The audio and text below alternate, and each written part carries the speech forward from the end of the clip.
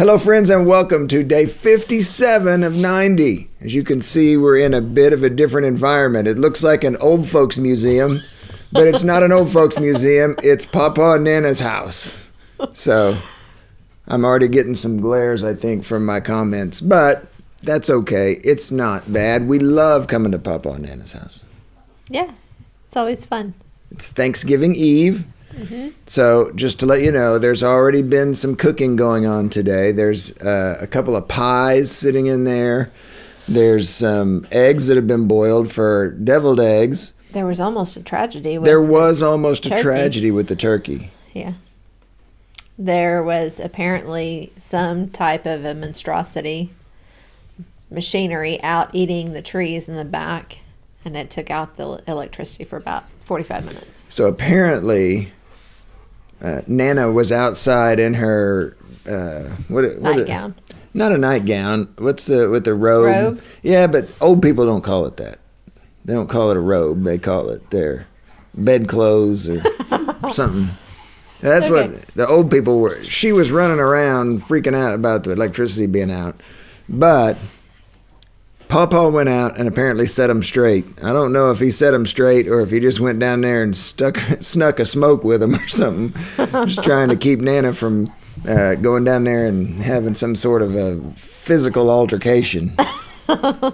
But we're excited to be here. We love spending time with family. Uncle Nathan is here, and so tomorrow, Grandma and Uncle Carrie and Aunt Uncle Nathan Carrie. and Aunt Travis will be here, along with Cousin Jackson. So it's going to be a fun day. But today is also day 21 of the Draw the Circle Prayer Challenge. Today was Set Your Foot. It was. So the verse with today's devotion was, I'm giving you every square inch of the land you set your foot on, from Joshua chapter 1, verse 3. So at this point, God was talking to Joshua and saying that as you go into the promised land, I'm going to give you every inch that you set your foot on. What a promise. Yeah. And he didn't tell them how many times they had to set their feet on it. It just was go, set your foot on it, and it's yours. So he talked a little bit about what he has gotten back since the book The Circle Maker was written. He talks a little bit about how people have been circling the Capitol, chaplains and coaches circling NFL fields, MLB fields, NBA courts. It says one reader even circled his bank praying for a financial miracle until law enforcement intervened. They thought he was casing the joint. So he talks about that there's nothing magical about physically circling something in prayer, but it does do something. Mm-hmm. It gets you in a different mindset. It makes you, like he said, that his prayer pace is slower than his normal pace. And you slow down, and as you're praying through it, you're not just rushing. He talks about how we typically quit as soon as we start. So the circling helps you sort of stay in that mindset for longer than just saying, I need this to happen, and then you move on. Mm-hmm. Often we do that. We sort of get to a point where we say, well, I need a miracle to happen, and then we pray for it for a day or two, and then we've gone on. Life has gotten busy, and you just sort of forget about it. You don't go back to it. So the act of circling it, whether you're physically walking around something in a circle, or as I do a lot, I'll draw a circle around a thought in my prayer journal, and I've done that every day since we started the challenge, and it's kept 3 or 4 things at the top of my mind since we've started. Pray a perimeter. It says he over the years he's drawn prayer circles around promises in Scripture and promises the Holy Spirit has conceived in his spirit. He talks about, as a seminary student, trying a church plant in Chicago, failing, and then heading into Washington, D.C. with an opportunity to start another one. Mm-hmm. He found himself timid. Well, he didn't want to do it. He just said no. not going to do it. So. And then he felt prompted to do his prayer walk, right? Yep. And he did his prayer walk around 4.7 miles. And now they have several buildings on that parameter. And he goes back to that point, that prayer walk being the beginning of the miracles that God has done within Washington, D.C. I would encourage anybody that's been a part of this study to take a few minutes and look at what National Community Church is doing and has done over the last 20 years in Washington, D.C. From where we are, our senator is James Lankford. And James Lankford has very good things to say about National Community Church and the work that's being done there. I think he and Mark Batterson have talked several times. Mark Batterson mentions him in this book for sure, and I think he said something or two in The Circle Maker. I don't really remember. He did. But there's good things happening on Capitol Hill because of National Community Church. And it started with a 4.7-mile prayer walk when the church was new. He says there was nothing easy about the first year of church. Total church income was $2,000 a month, and $1,600 of that went to rent the place where they held their services. He says on a good Sunday, 25 people showed up.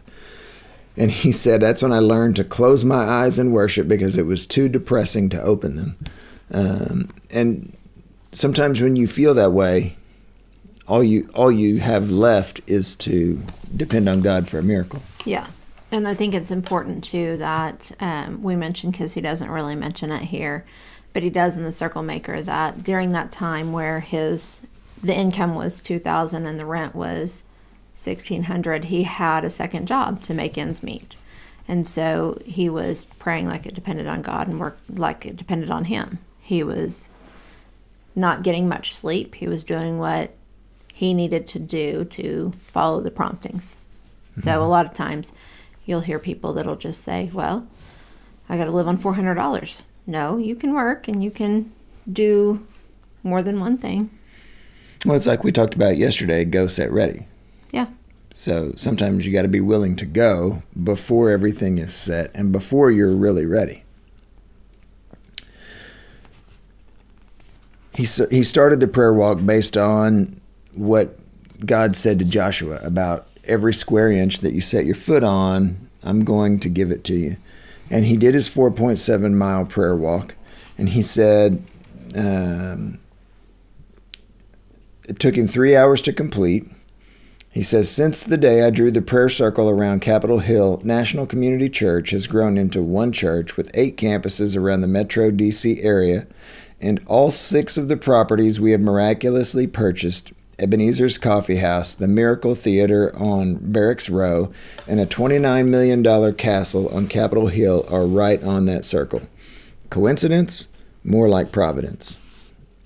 When the Israelites circled Jericho, they had no idea how God would give them the city, but they didn't let what they didn't know keep them from obeying the command they had been given. So, let me encourage you, if you feel like that God has put something on your heart, continue to move forward. Don't just stand stagnant. Don't just sit and wait. Continue to move. Do the last thing that he told you to do until he tells you to do the next thing. Word.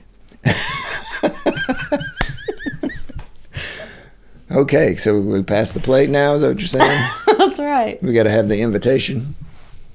Yeah. So, the thought for today, God is not a genie in a bottle, and your wish is not his command. His command better be your wish. So, this is sort of what we've talked about with the last couple of Sunday night meetings. We're talking about prayer moving the heart of God, and it does move the heart of God, but it also changes us. Yeah. And in that, just a couple of pages earlier, he says in today's reading that if his command is not your wish, then you'll end up just walking in circles. Yeah, that's true. Very true. So if you feel like you're just walking in circles, maybe you need to reevaluate Okay. the wish. Tomorrow is Thanksgiving, And it's also day 22 in the challenge. And tomorrow is something that can be controversial in certain circles, depending on, what type of church you may or may not go to. But tomorrow is a prayer fleece, so we're going to talk about that. Yep. Today is day 27. 27. Thanksgiving Eve. We should celebrate Thanksgiving Eve like we do Christmas Eve. Why? Well, because there's a lot of prep going into turkey dinners all across this country. Mm-hmm. Okay. You don't think so? You're not all in on Thanksgiving Eve?